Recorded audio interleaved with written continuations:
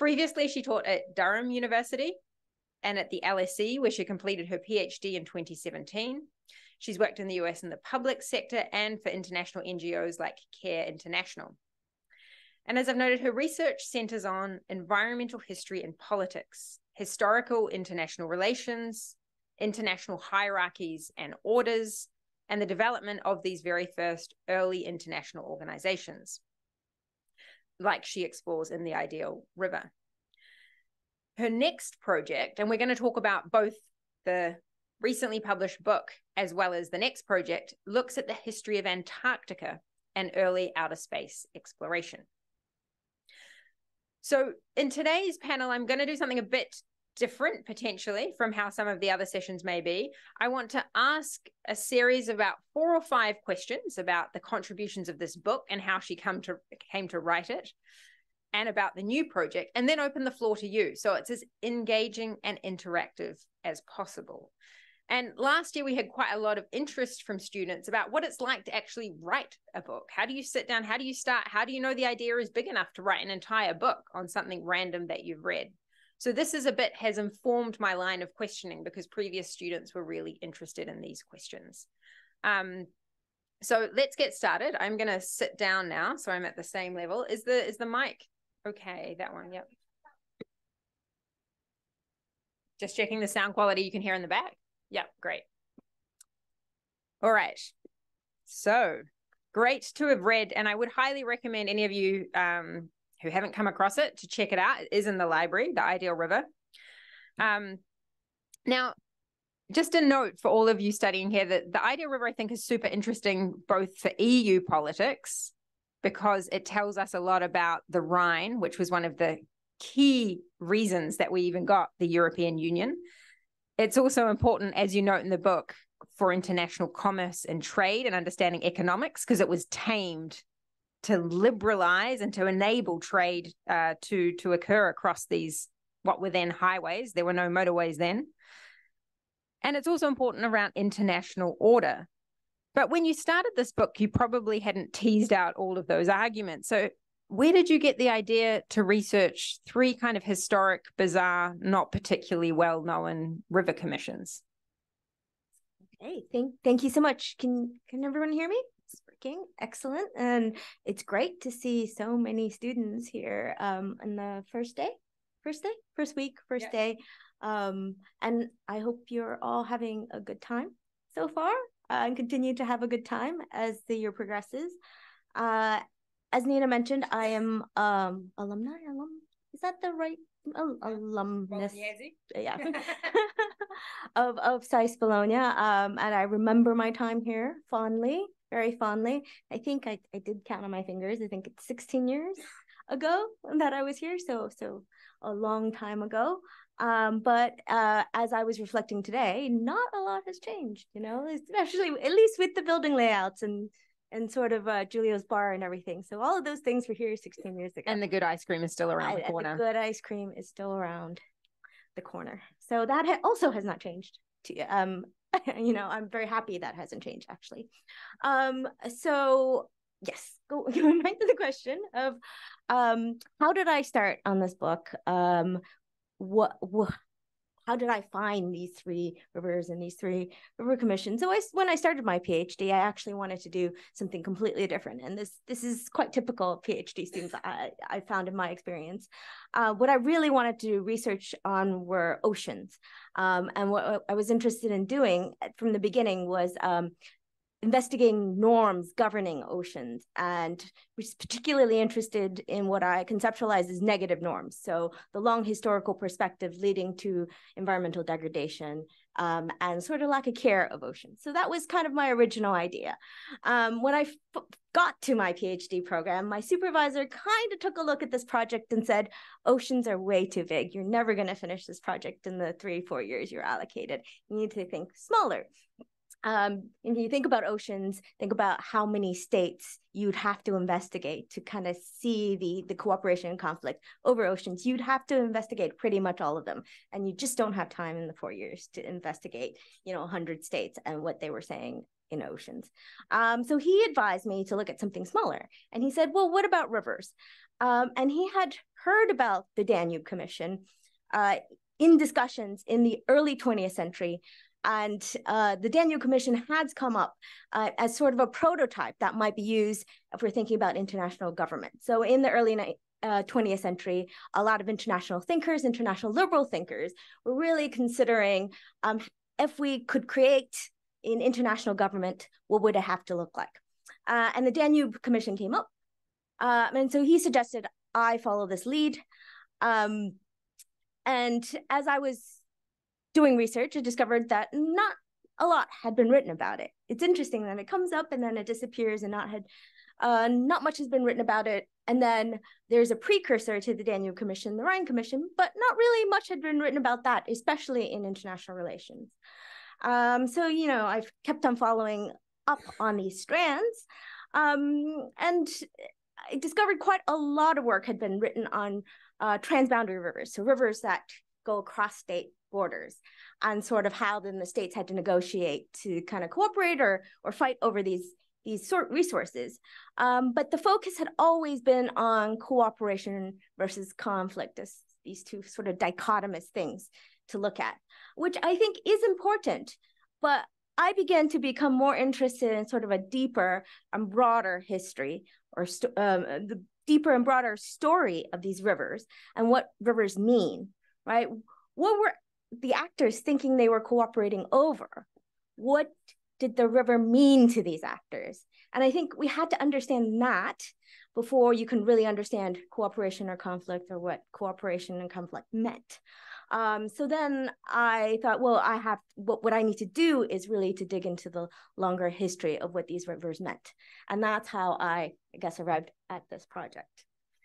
Which leads me to the next question. Your work is based on very wonderfully thick descriptions, not just of like diplomatic history, but also cultural history. It's archival. You've had to go away and squirrel away probably in lots of different places, turning up all sorts of old documents. But how do you do this? If you say, I want to study the Danube and the Rhine and the Congo, how do you know where to look? And what does archival research look like when you're studying a river?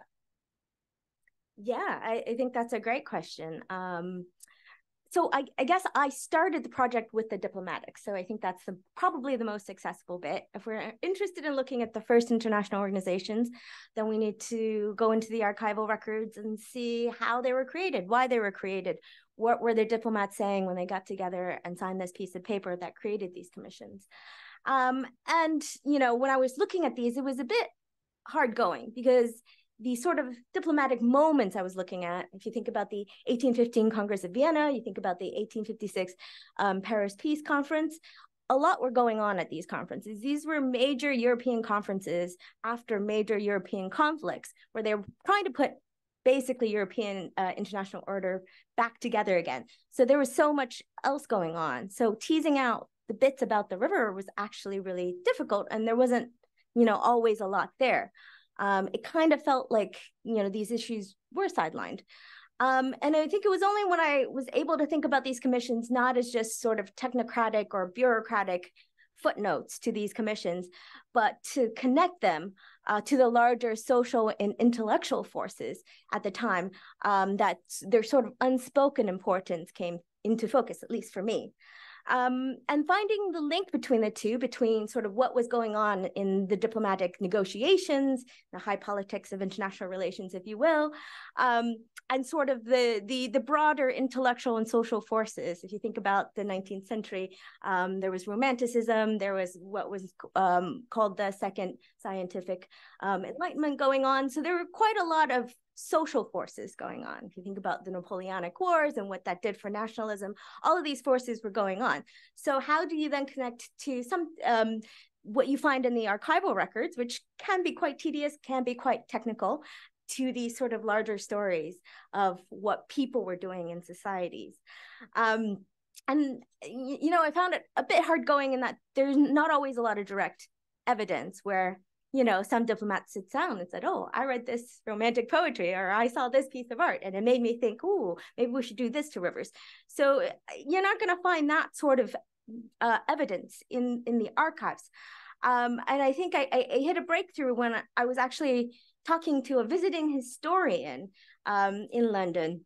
And I was saying, oh, I'm having difficulty sort of linking these two bodies of evidence, the diplomatics and sort of these broader social and intellectual movements, which I thought was really interesting and important for the way we think about the river.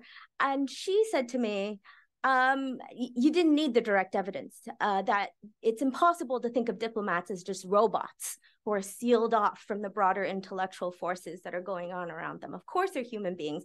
Of course, they would have been soaked in the intellectual undercurrents of the time. And I think for me, that was a real turning point to say, okay, even if you're not going to find that direct link in the archival records, to be able to then theorize, well, these are people, they're situated, they had friends, they went out to the theaters, you know, they had social lives after they signed off for the day in their diplomatic conferences. So lots of things were going on. And of course, they were picking up on some of these intellectual forces. And so that's how I was able to connect the two. And what did the diplomats want to do by taming the river? What was the point of the river commissions? And why is that important for international order more generally? Yes, so with the river commissions, I guess rivers, the ideal river. The book is titled The Ideal River. What is the ideal river? So in my conceptualization of the ideal river is imagined. It's what is imagined in these diplomats' minds, and it is a highway, a frictionless highway that was going to take goods to market, that was going to take liberal ideas out into the periphery, and that was going to be navigable both for commerce, but also for sort of the intellectual forces at the time. And it was important to create this idealized river to turn real rivers, which if anybody has ever engaged with real rivers, they are not this imagined, straightened, frictionless force. Rivers almost have lives of their own. They have sort of hydrological quirks that sometimes make them difficult to tame. But in creating these perfectly straightened highways that would take goods to market, that would take your ideas out to the periphery. It was important for the international order. In my book, I argue for three reasons. One is state sovereignty.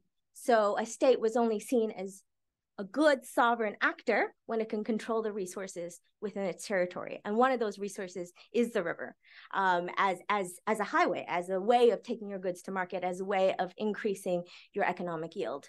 The second one is sort of an imperial hierarchy or international hierarchy that states judged each other, at least in sort of an early European international sense. States judged each other based on how well they contained the river. And if somebody wasn't doing a good job of making sure that the shipping went through the river in an efficient way, then other states looked down upon them and said, oh, they're not civilized. And then finally, as I emphasized in my book, the creation of these first international organizations. So we can see, it depends, of course, it depends a bit on how you define international organizations, but if you kind of define them as intergovernmental organizations that come together every now and then to discuss issues, and that has a body and a seat somewhere, then the Rhine Commission can be conceived as the first of these international organizations. So I think it's very interesting that these rivers, the problem of governing, maintaining, straightening, and creating the ideal river really set the groundwork for creating an international organization. And that is a pop question later on IR theories, actually. What is the first IO? So any of you in the room will now know the answer.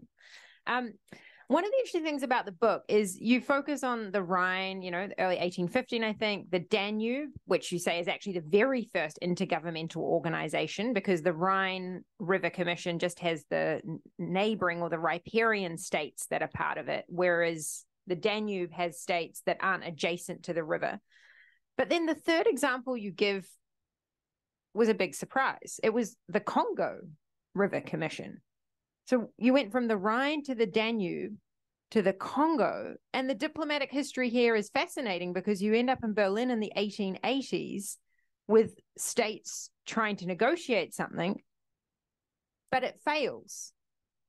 So we get a failed case of trying to export something from Europe. So why did you include that in the story? Yeah, so I think That's interesting. And there are probably other cases I could have included in the story, but I actually stumbled on the Congo River Commission in the archives. So I was reading some correspondence on the Danube River Commission in the British archives, and there was this note from one of the British diplomats ahead of the Berlin conference asking their members on the Danube Commission a bunch of questions about how it was organized, how did it work, how did they negotiate with all the different states, how did they keep their people in line? And the aim of this letter was to supply supply a model for the Congo. So taking the Danube Commission and saying, okay, how do we then apply this to the Congo? And so I thought that was really interesting. This is something I had never heard of. And for those of you who do know about the Berlin conference, my previous knowledge of the conference had been kind of very surface level. The traditional story of the conference was all about the partition of Africa and the development of ideas of terra nullius and going in and just slicing up Africa, right? And I had never heard of the Congo Commission as being part of the deal. But actually, once you start looking in the history, the project at the Berlin conference wasn't necessarily to divide up Africa per se. There was a concerted effort to create this neutral, non-sovereign space, giant neutral, non-sovereign space in the middle of Africa. And I thought it was a fascinating story to try to investigate. Why didn't that come into fruition? What happened? And I think it was interesting for the book because first it took the story away from Europe. And second, it really helped me delve into a colonial geographical imaginary. So what happens when these ideas that were indigenous to Europe, that were developed along European rivers, suddenly the Europeans say, oh, that was a good idea. Let's try to put it somewhere else. Let's try to export that. And I think the failure is just really important here. And why did it fail? Why did it fail? Well, you'll have to read the book. I think it's a good teaser. No, I think it's a complicated story of why it failed. But I argue that maybe we can think about it in two sort of different slices. One of the reasons why the Berlin conference, I think, failed, and a lot of historians write it down as this abject failure, right, is that it was very inward looking. So it was really about Europe and European politics. So Africa was there, but it was kind of a token to inter-European politics. And the second reason, a group of reasons, ways of thinking about why it failed, has to do with a conceptual emptiness they projected on Africa. So they didn't think it was completely empty. They didn't think that, they weren't dumb enough to think that there wasn't any people there or there wasn't even societies there. But in their conceptualizations, the idea is that what was there was just not important. So what they thought was, well, there's a conceptual emptiness of important institutions and important societies. So what we're going to do is import something better, and that will stick. So sort of there was an assumption of what was there and what can be done. It's really interesting and relates to this morning's discussion that some of you are part of about racial hierarchies and international relations. So I want to ask about your current project to move on. You're looking at outer space in Antarctica. Why is that so interesting for an international relations scholar to look at the early governance around outer space and Antarctica? Yeah, I think that's a good question. Why is it? Well, I mean, there are different ways of approaching this. I mean, obviously, I just think Antarctica is really fascinating, and so is outer space exploration. But if you look at three agreements that happened in the mid-20th century, then 1959 Antarctic Treaty System, and then there is UNCLOS, which I don't actually involved in this project because it's just one too many bodies. And then the Outer Space Treaty in 67, I believe, 1967. And they came kind of within a decade of each other, these agreements. It's quite interesting that this was also a time of shift from sort of an imperial world to a state-centric world, right? So then my hunch is that something is happening that links sort of the conclusion of these treaties with sort of a shift from a colonial world to a post-colonial world. And my hunch is that science has something to do with the story. And how far have you got in this research? I know you're in New Zealand and Australia. Were there any interesting findings there in that work? Yeah, I think I've done a bit more work on the Antarctic side, and I think the ATS, the Antarctic Treaty System, is just fascinating. So again, it's interesting in international relations. There's not a ton of things written about it. There is a lot of things written about it in geography and sort of other disciplines, but not necessarily international relations. And when it is, you know, some of the sources, it's just a footnote saying this is an example of technocratic cooperation gone right at the height of the Cold War. You know, at the height of the Cold War, there are these two superpowers and they were at each other's throats. But here is proof that science can help us forge cooperation in international peace where power politics has failed. But actually, if you look at the history, delve deeper into the history of the ATS, it's, you know, the archives are rife with sort of exclusionary politics of what the ATS was about, full of descriptions of a certain set of colonial powers trying to keep the riffraff, and those are their words, riffraff out. And these riffraff were both sort of Eastern Bloc countries in their minds, in the minds of these Western countries, Eastern Bloc countries under the Soviets, and also sort of these newly independent countries. So they were still characterizing these countries as a riffraff. And there was a concerted effort with the ATS to keep these troublemakers or riffraff out. And they used science to do it. So if you look at the treaty, what it does is frame science as this gatekeeping device that separates those who have legitimate authority over Antarctica versus those who do not. So in order to join the ATS, you have to demonstrate that you've conducted substantial scientific activities in Antarctica. So that is the gatekeeping device to, if you want to be part of this club versus you're excluded from this club. So the conduct of science then almost becomes a platform through which competition happens, right? Competition isn't happening through guns, which is good, but the competition is still happening in other ways. Yeah, in terms of like what I found in the archives, I guess there are fewer aha moments in this sort of archival research I do. So people were asking, or my friends were asking me, did you find anything exciting in the archives? It's like, well, I'm not really looking for a smoking gun in the archives in that sense. But I think two things have stayed with me through some of the archival material I looked at in Australia and New Zealand. And first was how much insistence there was at the creation of the ATS and the meetings that led up to it about what they were doing was science and not politics, right? They were almost trying to depoliticize the whole thing. They were like, oh, we're just talking about science. This has nothing to do with politics, which I thought was both interesting and frustrating, because for me as an analyst reading these documents, I'm like, obviously this is politics. This is exactly what politics is. But yeah, I've reflected quite a lot about what that means to almost frame science as an escape from politics, and how that then perhaps comes back to bite us in the butt. And then second, how histories of colonialism really shaped almost every aspect of Antarctic exploration, from Captain Cook's secret mission to find this great unknown southern continent, and that's when he runs into, you know, Australia and New Zealand, but also just, you know, thinking about sort of the patterns of going and flag planting, right? Like planting your flag, taking your conquest. This is how you know it's ours. It's a piece of ice. There's nobody living there besides penguins, but bam, here's the flag and it's ours, right? Like, so that sort of logic. And sort of, I mean, I have billed this as penguins, so I probably should say something about penguins. Yeah, it was interesting. Some of these descriptions when they first got to Antarctica and there was no people living there, the only thing they saw were penguins, they described the penguins as the indigenous inhabitants.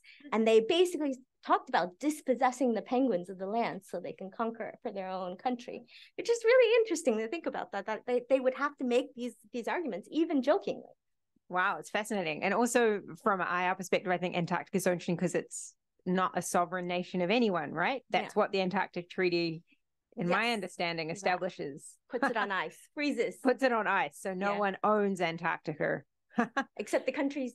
So yeah, I think that's actually a tricky thing. It's like nobody owns it, but the countries that claim sovereignty haven't given up their sovereignty claims. So it's frozen. Nobody talks about it, but they haven't said it's not theirs. Right. So the US will still say, you know, that's, you know, the US actually never made any claims, but the Australians actually are still like, oh, but this is our claim. We haven't given it up. We've just decided not to talk about it for the duration of the treaty. I'm going to open the floor. I've asked a bunch of questions. I'll ask you to put your hands up, and we're going to take a collection of, I might actually stand up to see you all, a collection of questions, and we'll have several rounds. So don't worry if you don't get in the first time. Who wants to ask a first question? Yeah, just introduce your name as well. Hi, I'm you mentioned that you had not a cabinet.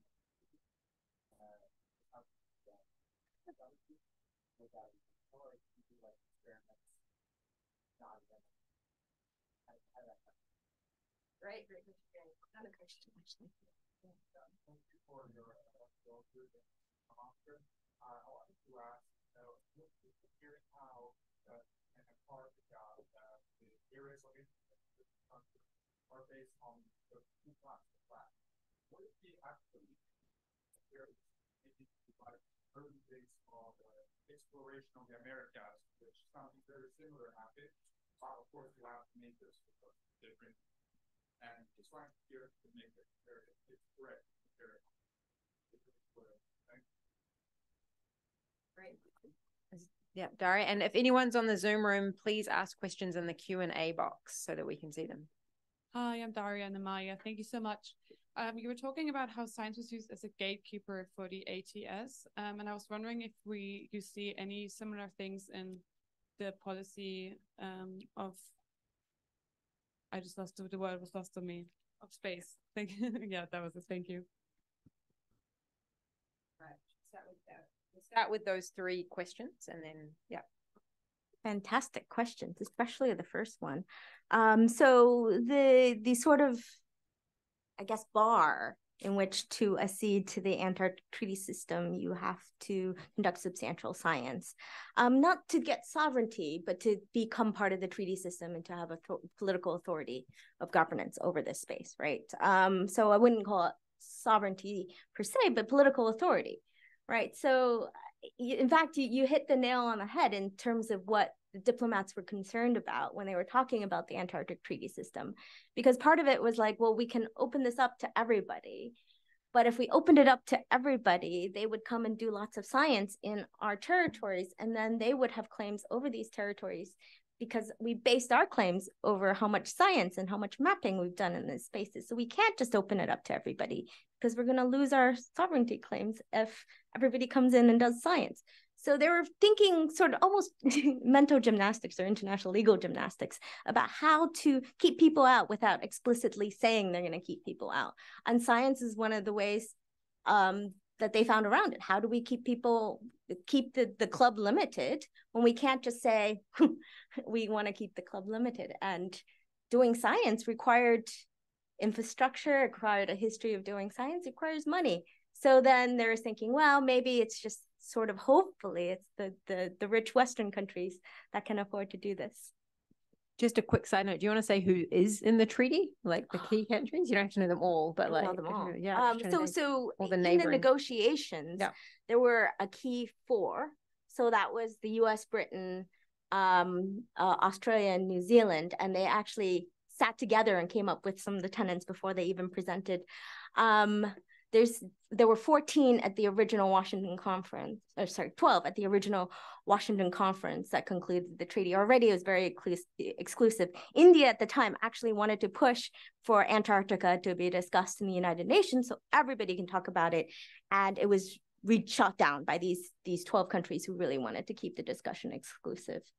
So the other sort of big actors, Chile and Argentina, who claim sections that are very similar to the British claim.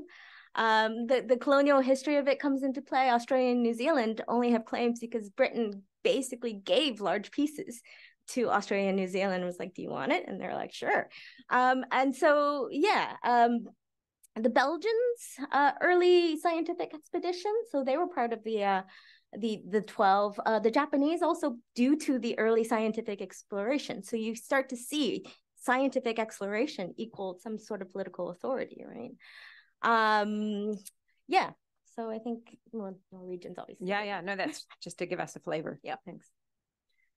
We had a second question about, from Oscar, exploration of Americas and flag planting and the similarities. Yes, okay. Yeah. So I think that's a really great question about planting the flag and whether or not we can compare this to other places, whether that's in the Americas, whether that's supposedly in Africa, where they saw a legal terra nullius and they were like, plant a flag, say it's mine.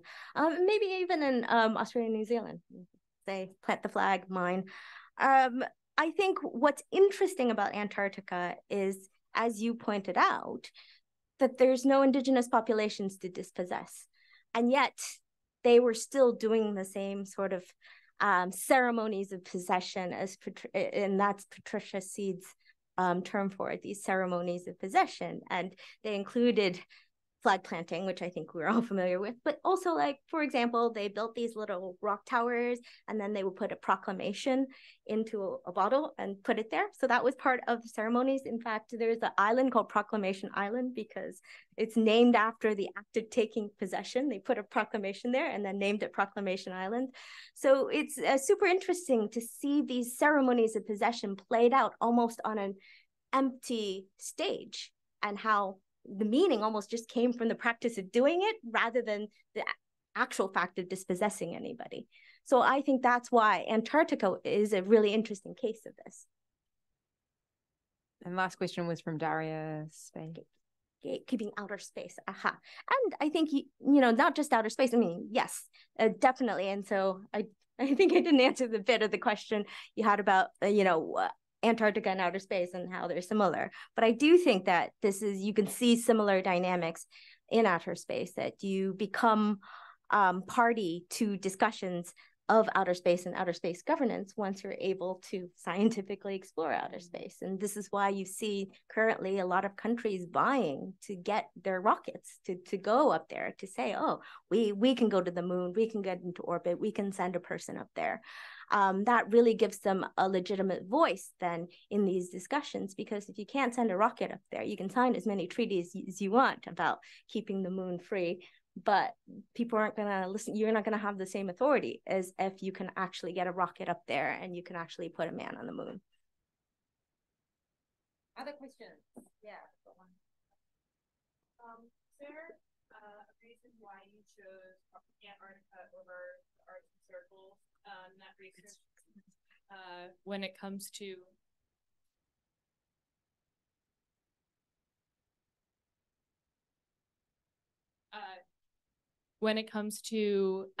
national security and environmental policy, especially with China, the Chinese government trying to claim stakes of being like a near Arctic country and building a new icebreaker, and the ramifications for fishing and drilling and trade in that area, I feel like are all very connected to national security and environmental policy. So I was just wondering what made you more drawn to Antarctica versus the Arctic Circle.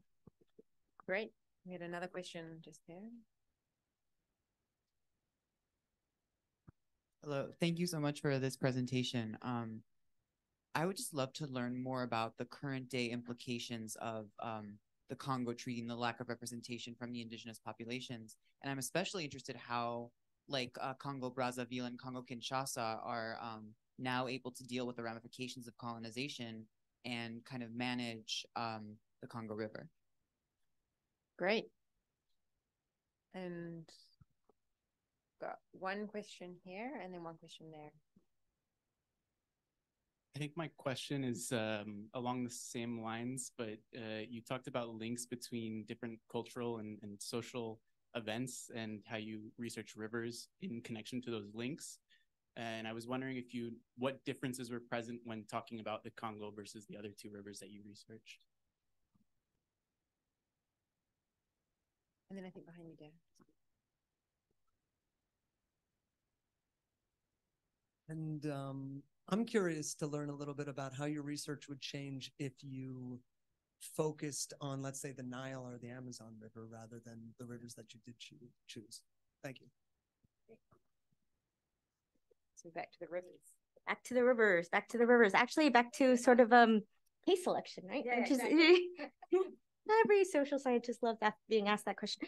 But actually, I think both of the case selection questions comes back to my focus on international treaties, right? So the reason why I chose the Danube and the Rhine and then the Congo is the sort of how early these treaties were formed and how these commissions, how early these commissions were formed. Actually, you have now commissions in the Mekong and commissions on the Nile based pretty much on these river commissions that were created in Europe, right? So again, it's a European model being taken elsewhere.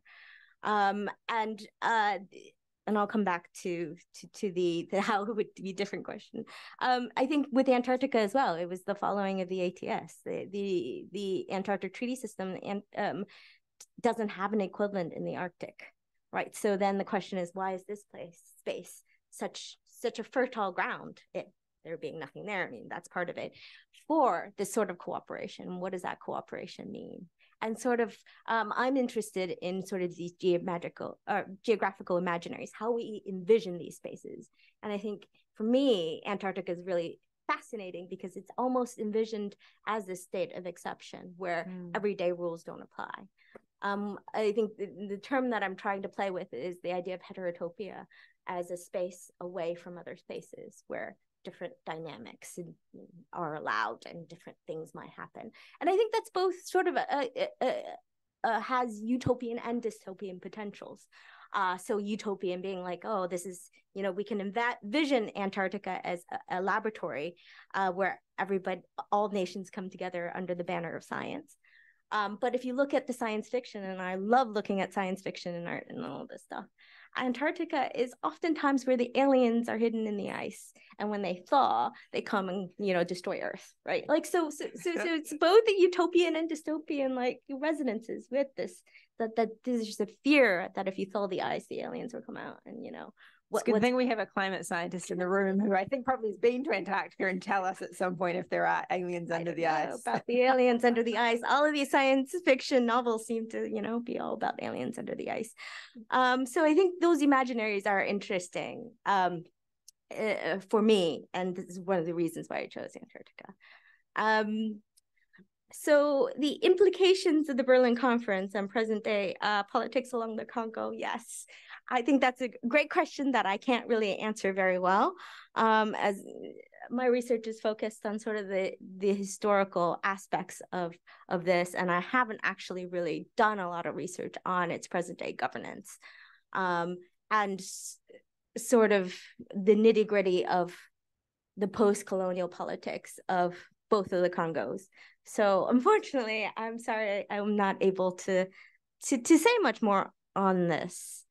In terms of differences, I think the question was about differences between the Congo, the Rhine, and the Danube in terms of the cultural and social context.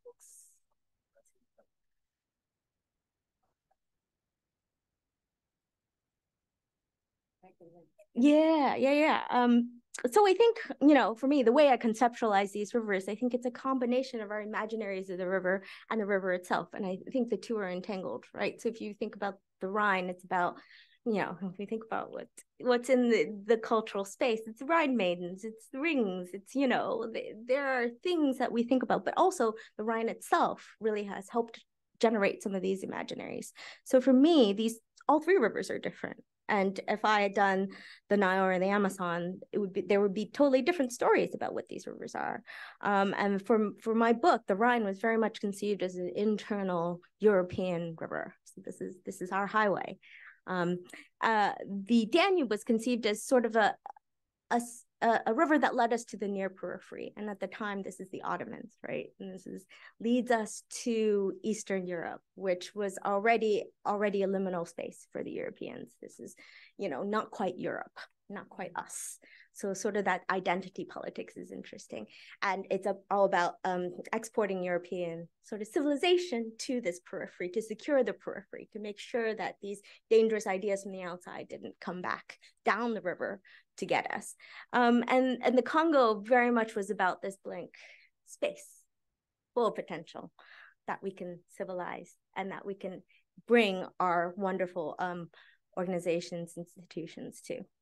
And, and for each of these imaginaries, there was a dark side to it as well. There was insecurities, there were anxieties that are played out. If you think about sort of Conrad's book about going up the Congo in the heart of darkness and what you find.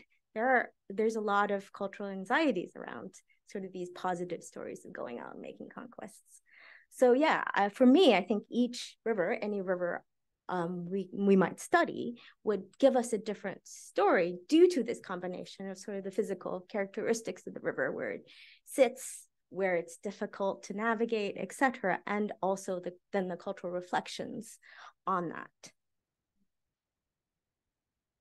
Any other questions? And also, any questions from the Zoom attendees? I'm also interested in. Please type them. I can see one person in the middle, one in the middle.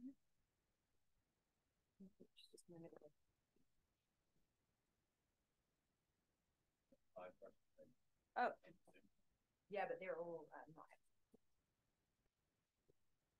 not. They were about. Hi, hello. Thank you for your talk.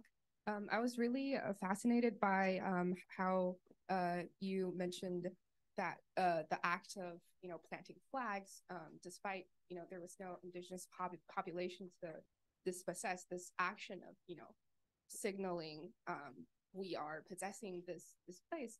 I thought of it as very like performative, and it kind of reminded me of modern day like wall building.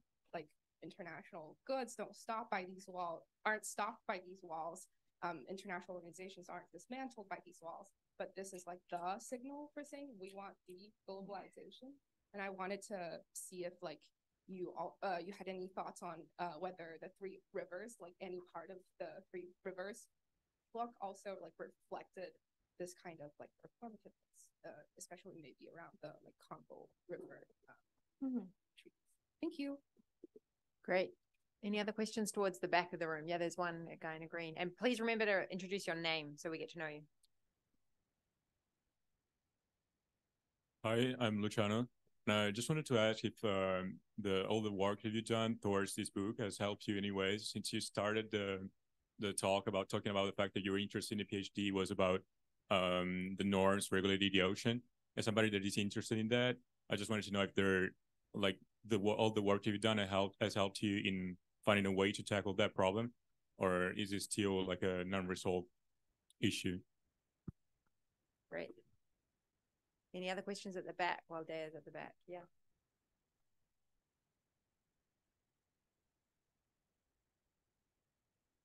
Well, firstly, thank you for the talk.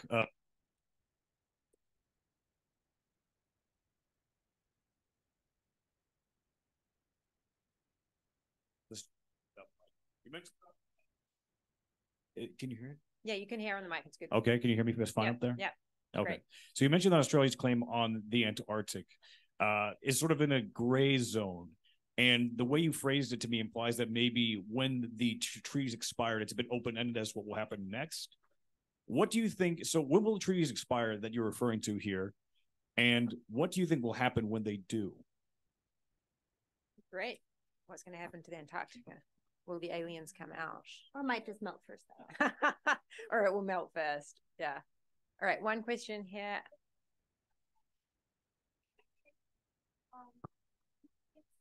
Talk about the importance of the exploration of Antarctica in terms of tackling climate change, and where do you see it going in the future? And then I think, is it right? One more, or is that enough?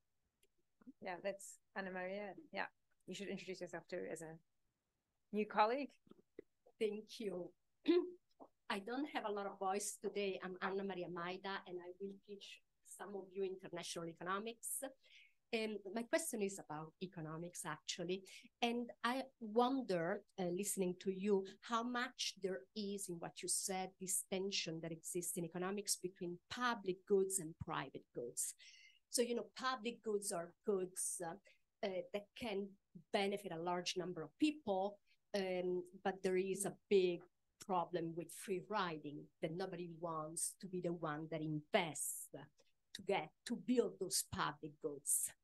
With private goods, you know that if you put effort, work, investment, you're going to get the benefits out of it.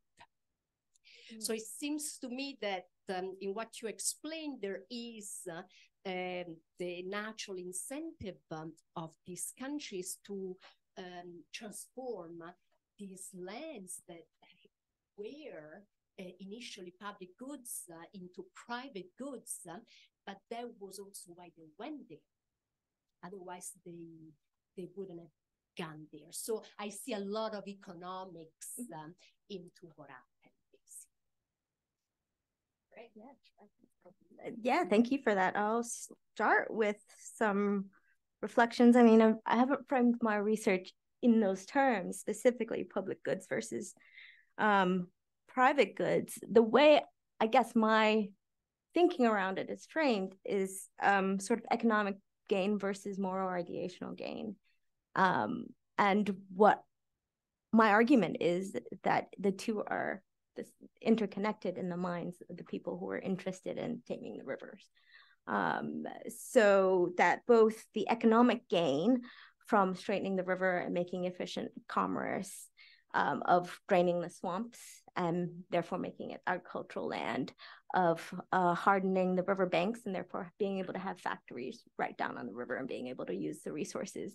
All of these are, we can speak in the language sort of economic gain, but at the same time, when they were talking about that economic gain, it was also about a moral gain.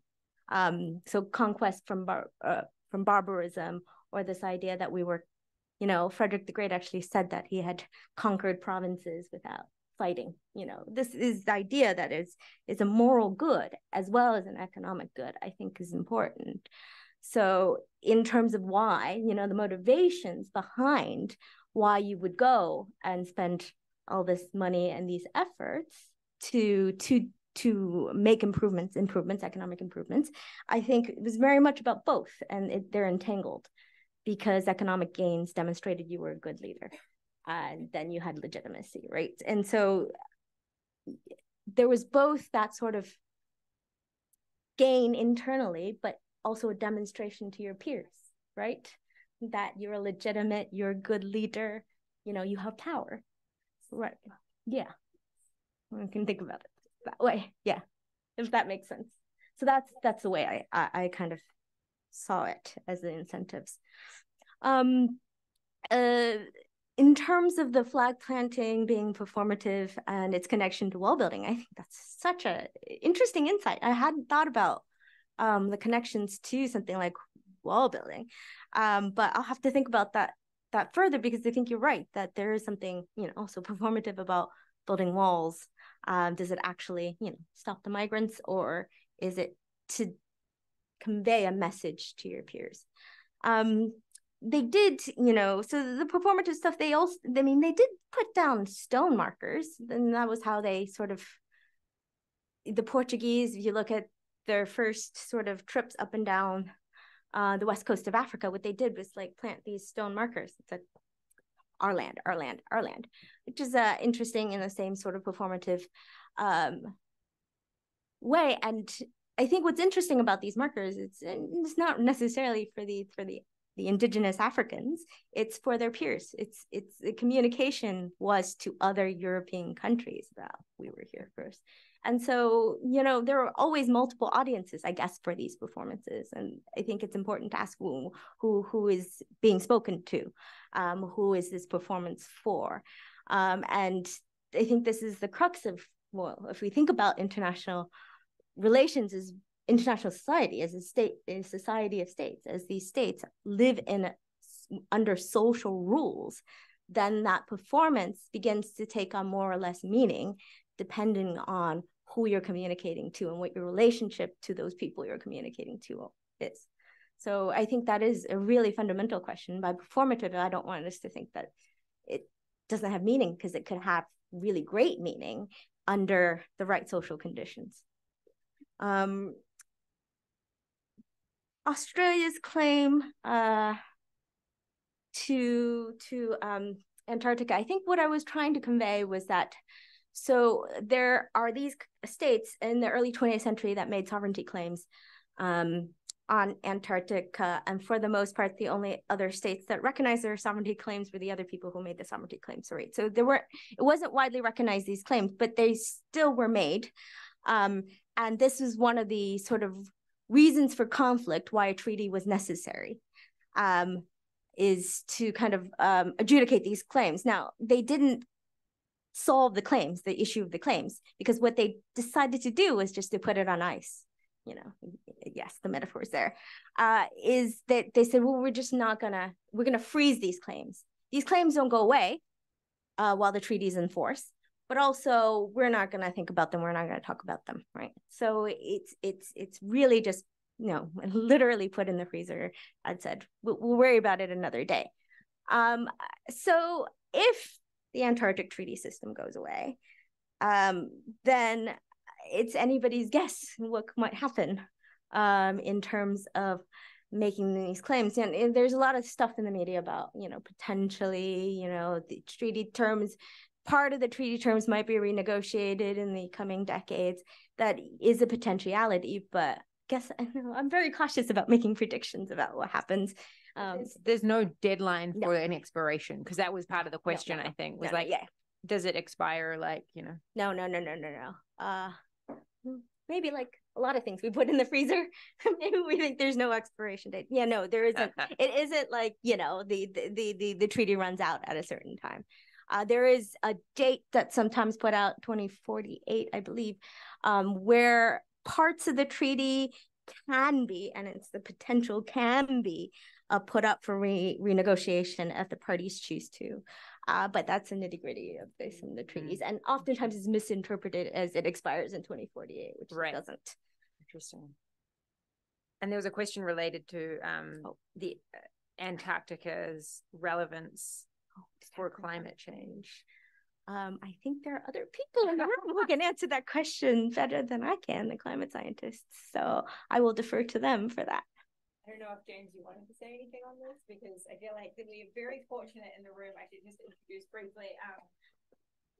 James Renwick is a climate scientist who's on sabbatical or from New Zealand. And if you want to be put on the spot and mention a couple of words, only because I was yesterday at a presentation where he talked at length about the sea ice in Antarctica. So the floor's yours.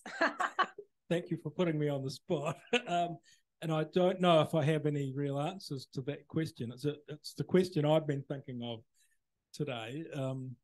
It's something very interesting. I think the difference between the setup of the Antarctic Treaty System, where science was used as a kind of a gatekeeper, I think that's really interesting. Whereas with climate change, it's almost the opposite. There's no shortage of science, and it's, you know, supported through the United Nations and so on. But making use of the science and getting the action on climate change that we need, that's where things have fallen over. So the policy process is a bit disconnected from the science. So it's quite a different environment there. And yes, Antarctica being one of the most important components of the climate system in terms of ice melt and sea rise and so on, must be putting pressure on the Antarctic Treaty System. And I know at recent Antarctic Treaty meetings, there has been, well, at least there's been pressure at those meetings to be talking about this issue and factoring that thinking into the way the treaty evolves and so on. But it's, I'm just intrigued at how difficult a policy problem it is. And I don't know if you have any thoughts about the sort of converse nature of climate policy versus the sort of policy around setting up something like the Antarctic Treaty System. It's a very different environment, but related, obviously. So that's it. Thanks. There was also one question from Luciano about oceans norms. Oh, right. Yeah. Forgot about the oceans norms. Norms regulating the oceans. Yes, I think that's still a project I have yet to tackle. But I do think, you know, when we talk about norms, sometimes we forget that it takes a long time to construct them, and that getting at the story of how norms are constructed does require sort of a longue durée historical perspective, I think, in trying to dig out, you know, where did these norms come from and how in the long scheme of things did they become so legitimate. And I think there is a long history of engagement with the oceans, you know, all the way going back to Grotius and like trying to figure out if the oceans are free or they're closed. So yeah, I think that it is definitely an open research question, and I would definitely encourage you to pursue it if that's the way your interest lies. And there is already work out there on oceans, not necessarily the long durée of oceans policy. And then there's also other work on like environmental protection as a norm. So Robert Faulkner's work on thinking about states even taking it seriously, that they should protect the environment. That wasn't the case 100 years ago, but now it is. So there is other work that maybe doesn't completely fill that gap if you are interested. Why don't we take one more last round of questions? I have one here, which I will read out, but I'll give you the opportunity in the room to ask one more last round. So this question is to you, Joanne. Would you argue a more like realist, like realism, as in the theory, would explain the Antarctic treaty system, or a constructivist approach? So here we've got good IR theories, compare and contrast realism and constructivism in the Antarctic treaty setting.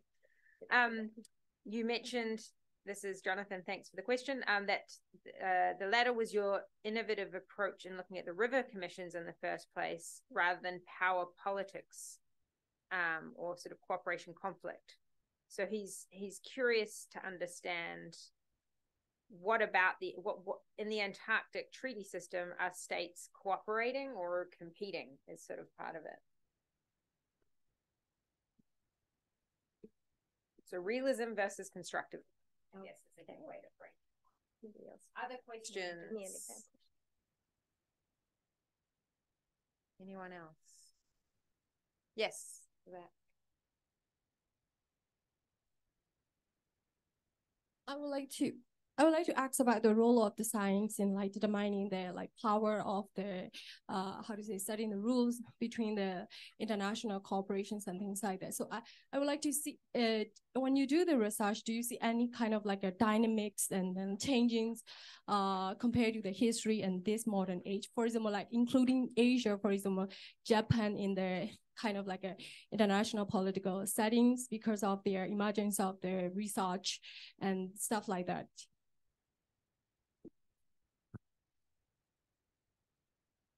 Any other questions? I have two more that I didn't get in earlier, so I might throw them in. All right.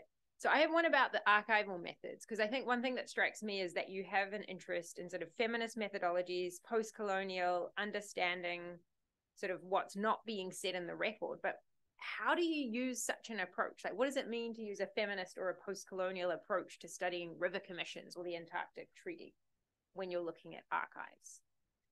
That's one question. And the other is, what keeps you going? I mean, these are long projects that take many years. How do you keep waking up in the morning and going through all of this data? And like you said, there might not be a smoking gun moment. You might not go, oh my God, I've just understood everything. So how do you sustain it apart from ice cream? Oh, that's pretty good. Okay, well, thank you for these questions. So I guess the traditional realism versus constructivism question, I don't really frame my research in this way, but if push to shove, I am of a sort of deep constructivist sort of, I guess, camp, where we think of as the realists are also deep down constructivists, in that realism has been constructed. Realists live in a world that they have constructed to be realist. So that's sort of, I don't actually think the realists, under a meta theoretical constructivist framework, the realists live in the world of their own making as well. And that's a realist world. So anyway, that's a cheeky answer to the realist and constructivist question. But in terms of cooperation and conflict, I don't think realists have, I guess, a monopoly on conflict. You can explain conflict through norms just as well as you can explain conflict through sort of material capabilities and sort of zero-sum games, right? So in terms of the cooperation and conflict question, I don't think that's necessarily maps on neatly to a realist versus a constructivist sort of debate. I also do want to push back against sort of a stark cooperation versus conflict. I see the two as entangled in my research, because you might two actors might be cooperating on one thing and fighting about something else on the same day, in the same hour, in the same breath, right? Like, so I don't necessarily think that you can parse out those things, because I think that dynamic, that entangled dynamic, the co-constitutive dynamic, if we're going to go into those constructivist terminologies, is very much there. So, I do very much push back against, thinking about it as purely cooperative, something as purely cooperative or purely conflictual. So when I examine something like the Antarctic Treaty System or the Outer Space Treaty System, it is cooperation, but it is also conflict, right? Conflict through cooperation. There are different ways of being conflictual and cooperative at the same time. And those are the dynamics I'm really interested in teasing out. Hopefully that makes sense. In terms of sort of science and power, right? So I think this is, and my thoughts are really evolving about this. This is something I really am interested in teasing out. What kind of power does sort of the recourse to science give you? Like, what kind of power is that? It's some kind, is it just a discursive power? Or is there some other sort of power that's being given sort of on an international level when you say this is objective, this is scientific? And that's what I'm interested in sort of distilling, because there's a long history of using scientific knowledge for all sorts of bad things and all sorts of good things, we might argue. So I am interested in teasing out some of those strands. I think the history of Japan and sort of its inclusion in or non-inclusion in a European sort of led international system is interesting. And there's a lot that's been written about Japan trying to catch up, Japan trying to become a member, particularly in the late 19th century and early 20th century, of a European international politics. And I think Antarctica was one of the ways in which they did. They were like, well, we too want to go explore Antarctica. Europeans can do it, we too can go and do it. And so they did send expedition when Scott Shackleton and they were Amundsen, they were competing to go to the poles. That's when the Japanese also sent an expedition. So I think that's really interesting as to where they saw themselves in sort of on the international stage. Hopefully that answers some of those questions. If not, come back to me. I may have misunderstood something. Archival methods. Love archival methods. So I don't see archives. I guess there are different ways to conceptualize archives. I don't see them as objective bodies of knowledge that you just have to read and understand, right? And so in terms of looking for strands of post-colonialism, feminism, I think sometimes it's difficult in the state archives, particularly since these are usually from the perspective of the colonizers, and they tend to be the male officials of these colonizers. But I think there are ways to think about archival traces of sort of those on the lower ends of power hierarchies, and that's what we're talking about when we're talking about post-colonialism or feminism. We're looking at sort of those who may be on the lower rungs of these power hierarchies. So I think you can find archival traces, and I think there are ways of reading into the silences. I think both of these tactics sort of aim to try to recover some sort of agency for those forgotten actors or those silence actors who are just kind of not really the protagonists of these archival records. What we're looking for are the bits that don't quite make sense, the bits that are missing, the ridges that have been smoothed over. Sometimes you use your imagination, I do think, in these instances. And I think it's the same for feminist sort of approaches, as oftentimes you're dealing with exclusion or erasure. How do you then recover voices that have been left out? In Antarctica, I think it's really interesting, right? Like women's role in Antarctica is super fascinating, right? In the Scott Archives in Cambridge, there are traces of these women who actually applied to Shackleton to go on his expedition. He sent out a call saying, like, if any men, he said men who wanted to come on the expedition, please apply to my expedition. And these women wrote and were like, we are also, adventurous girls, and we also want to come. And they were rejected because they were girls. But it's interesting to see those traces, right? Like to say, okay, well, maybe there were women who wanted to go. Antarctic explorers also discussed women in the absence. So this is, interesting, I think. much like if you think about war and how women are framed in war. They're adored in the absence, and they're kind of men wanted to kind of be worthy and prove themselves so that they can return home to some sort of idyllic home life. But in Antarctica too, what I think was interesting is there's a celebration of the lack of women, a sense of this Peter Pan-esque sort of camaraderie, untainted by the other sex, and that they can like do whatever they want, in sort of a return to boyhood, which, you know, is actually interesting to think, a way to think about sort of what these men were doing in Antarctica. But I also think that through art, through fiction, you know, sometimes we can envision things. For example, the fiction of Ursula Le Guin, for me, has done a lot. She's written a short story called Sir. I think it's published in 1982. Where she envisions that the first people who get to the South Pole are these women, this group of women from Chile and Argentina. And she basically rewrites the story of polar exploration through the eyes of these women. And what's really interesting about this short story, and I really highly recommend anybody who's interested, please do read it. It's fascinating, is that these women are obsessed with not leaving a trace, because they think that the men who come after them would be heartbroken if they knew that somebody else had came before them. So they were like, we're just not going to leave a trace so that the men can have their glory too. It's fascinating, right? So absolutely. So also, I think there are lots of just interesting tactics you can use in the archives, and different ways of reading the material. What keeps me going? Oh, we'll end on that. Okay, what keeps me going? I guess it's not really knowing what's next. So I don't think I would be as interested in these projects if I was the type of social scientist that set up an experiment and know exactly every step of the research I do. I think I personally would be bored by that. What I enjoy the most is sort of not knowing what I'm going to find, going into the archives or going into sort of literature or cultural artifacts and just immersing myself, and then developing theoretical insights from that. Because I think it leads me to all sorts of places I wouldn't have predicted before I started. And it's almost like an adventure, right? Yeah. And so I think that's what keeps me going in sort of the long trudge of research. But I think it's so much fun. It's such a privilege to be able to do this for a living. And I guess that's why I'm an academic.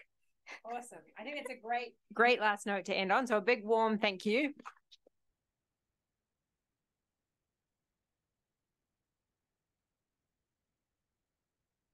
And I would recommend that for those of you who are interested in those rivers, you can, if it's your, here in Europe and you're not normally based in this part of the world, get a train and you can go along the Rhine. There's a great river you can take. You done that? Yeah, if you go to Basel, I guess we pronounce it Basel. In the summer, you can actually go get in the river and float down. Everybody just swims down the river. And you can cycle along the Danube. I've done sections of that, so you can get to know the rivers yourself while you're here, bike and train. But more generally, for all of you students, do come along to, well, for anyone in the room, come along to next Monday and next Thursday. We have great lineup of seminar sessions. On Monday, we'll have a faculty panel on the Middle East with our very own Rafaela Del Sarto, who will speak Israel-Palestine, Liesl Hintz, who's an expert on Turkey and can speak beyond that region. Of course, the Turkish election happened this year. And it will be moderated, as I understand, by Sergei Radchenko. So that should be an excellent event. And keep an eye out on your emails, and Susanna and Dea will communicate further events. They're generally held here. So that's, if you're wondering where it is, unless you hear otherwise, that's the general rule of thumb. Monday at 6:30 p.m. in the evening, and Thursdays in this 3:30 slot. So thanks all for coming, and enjoy the rest of your first week at SAIS. Cheers.